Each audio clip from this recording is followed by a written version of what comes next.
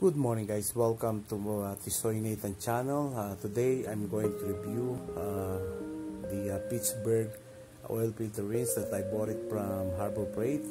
This is one of the cheapest oil filter rinse that you could buy, and I highly recommend this to you guys. I show you how I use this oil filter rinse. Now I'm going to remove the oil filter of my vehicle using the Pittsburgh oil filter rinse, and as you could see, it's a little bit tighter. By using the oil filter rinse from Pittsburgh, it could be easily removed and loosen up the oil filter by using the oil filter rinse. So I highly recommend this to everyone to buy this. This is one of the cheapest that you could buy using the oil filter rinse. I'll give this a 5-star review. Hope you guys like my video. Share, subscribe, and like my YouTube channel.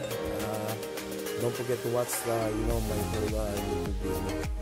Until next time guys, I hope you guys like my video. So you guys have a wonderful morning.